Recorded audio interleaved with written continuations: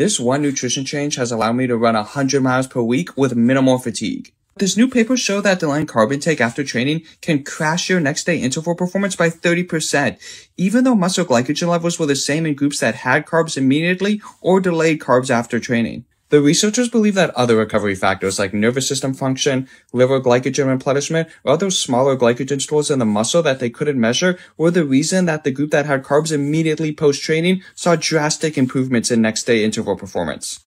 So if you're like me and you're currently a high mileage runner training every day, running twice in one day, or have a really tough interval session the next day, I highly recommend that you intake carbs 30 to 60 minutes after all your runs. I typically recommend at least 1.2 grams per kilogram of body weight in the first hour after your session.